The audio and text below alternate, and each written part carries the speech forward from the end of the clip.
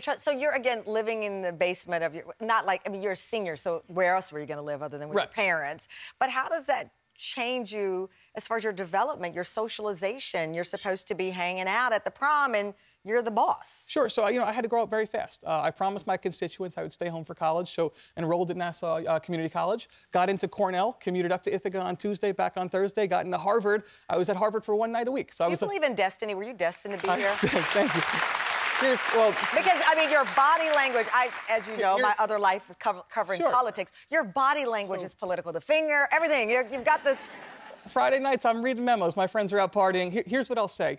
My grandfather is a refugee of the Holocaust. My grandmother's a Cuban immigrant. I am so blessed to be living in this country and to have a position where I get to wake up every day, and my only job is to make my community better. Who's got it better than me? So how can I not be thrilled to be here? I know somebody who's got it better than you.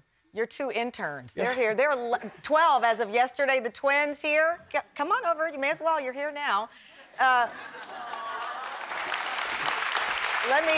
Okay, since you're going into politics, will you hand me that microphone, because these shoes hurt. See, it says Tamron. You can be Tamron.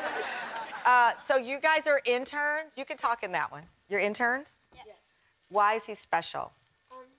Well, you put the mic up. You're going to get fired. Go. Well, because he is young and he wants other people to let other people know that anybody can do anything at any age, any time. Did he make you feel that way? Yes. You're twins and you turned 12? Yes, on the 22nd. Are you going to run for office? Maybe. Maybe? I don't know.